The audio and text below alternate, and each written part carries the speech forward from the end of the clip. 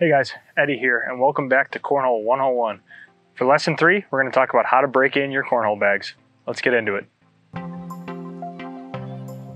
reason we break in our cornhole bags is when you first get them, the materials are stiff as they have not been worked in at all yet. As you start to work them in, they'll start to feel more comfortable to hold in the hand, they'll start to get more floppy, which will make them a lot more hole friendly, and they'll start to play the way that they're meant to be played at the speeds they're meant to be played at. This is very important when you're playing in an event, that the bag does exactly what you're wanting it to do. The first method of breaking them in is just by throwing them. It's what most manufacturers recommend, and it is what most players recommend if you have the time to do so.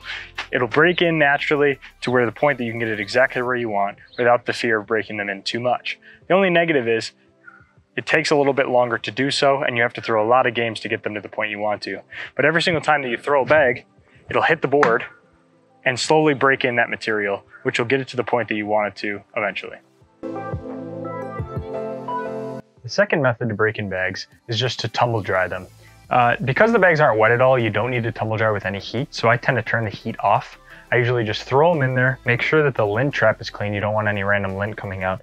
I usually throw in with some dryer balls to let them tumble around a little bit, and set it for about an hour to an hour and a half on a no heat tumble. This will simulate the action of throwing them for an hour to an hour and a half and just really help loosen up the fabric a little bit. When I mentioned tumbling in any of my other break-in methods, everything I did here is the exact same, except instead of having the heat off, sometimes I put the heat on low if the bags are a little wet. Just helps dry them out, and for me, softens them up, heats them up a little bit. I like the way that they feel, but I would never go above a low heat as you could damage the materials or the beads. The third break-in method is just a hot water soak and then a tumble dry. This is what I do for all of my Surefire variety type bags, as those materials break in really quickly. And it's a little bit less risky than using some of the other break-in methods we'll go over today. For this method, I like to get the water pretty warm, not super hot, but still a good warm temperature. I'll take the bags underneath the water and kind of start massaging them with my hands, really try to work in the material a little bit. We're not adding any conditioner or any other break-in method to them, so it's okay to work them in. They're not going to get too broken in, but I really like to work that water in there. Once I've completed it with all 4 bags, I'll put them in a bowl and fill the bowl up to the top with water. Once it's filled up to the top, you got to reach in and really press out the air out of it, otherwise the bags will float to the top. You want them completely submerged. Once I have them completely submerged, I'll usually let them sit in here for about an hour. Then I'll take them out, throw them into tumble dry for like an hour, hour and a half. It really works them in good without the risk of using other materials on them. So before I put them in the dryer though, one thing to note, you want to lift up the bag, usually at a corner down like this, and squeeze the material. It'll really start draining the water out of the beads. You want to get as much of the water out of the bag as you can before you throw it in the dryer to tumble. Just helps really dry them out without holding all that water. Then once you have them all ready to go, you throw them in the dryer and do that normal tumble. The fourth method of breaking in bags is using a little bit of hair conditioner. Now it's important which conditioner that you pick. You don't want any silicones or parabens, as those can leave harmful residue on the material once you're complete. And you're also going to need some soap. A lot of people use Dawn, but any kind of soap that also has no parabens, silicones, usually I have organic soap here, will do the trick for this. I use these on bags that are a little bit stiffer than, the Surefire type material. They need a little bit of extra help working them in. It's a little bit less strong than using a softener, but it really does the trick and works them in well. For this method, I'm going to get the water the same temp we had it before, so in between warm and hot. I'm going to get the bags completely soaked. Work them in a little bit with my hands. Then I'm going to grab our conditioner. I'm just going to put a little bit of a line on it, so just like one line like that. Rub it in. To get it nice and rubbed in, you really want to work on the sides, the seam, the corners, getting really pushed into this material. For this bag in particular, I'm only doing this one side. You can do both sides of the material, so you just flip it over and rub in the other side. But I'm really working in, pushing in those corners, pushing in that stitching. After I finish kind of putting the conditioner on, I'll set this bag aside, and then I'll do all 4 bags like that with the conditioner. Then I'll grab the first bag that I started with, and then I'll rinse out all the conditioner. So you kind of let it sit just for a couple minutes while you're doing the conditioner step of the other bag. So I don't let it, some people let it sit for a really long time. I like to kind of wash it out decently soon after I do it. But you got to make sure you really wash this conditioner out of there, out of that material. So I'm really kind of rubbing it, pressing in the beads, working in the material while I'm squeezing the conditioner out. Now the next step is really important for this method, which is the soap, right? So a lot of people use Dawn. As long as you have, I have an organic soap here, something with no parabens. You're gonna rub that soap into the material you just had the conditioner on. Same way you just did the conditioner, but you really wanna get it sudded up and work in the soap as well. The reason you need to work in the soap is the soap will help get all that conditioner, that's the residue that's left over, out of the fabric. And if that residue or conditioner stays in there, after you dry it, the bags will almost still feel wet, like you can still feel that conditioner in there, and it'll permanently speed up the material. So you really don't wanna speed up the material, you wanna keep it where it's at. So this soap really helps to get all the residual conditioner out of that. So I rub the soap in there really good. Same thing I did with the conditioner, I'm gonna squeeze it out.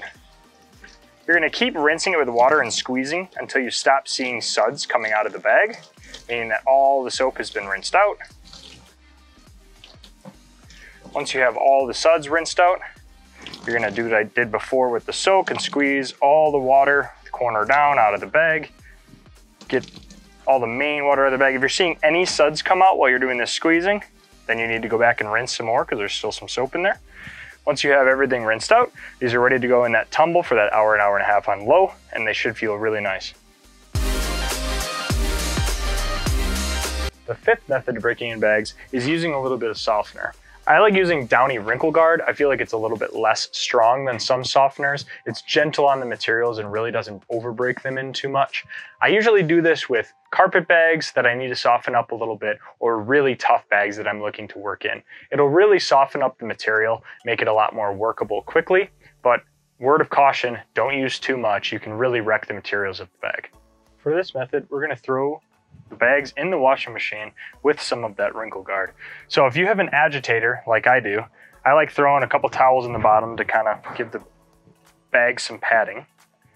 Then I'll take my bags, I'll just throw them in the bottom of the washing machine. My softener goes in this little hole here.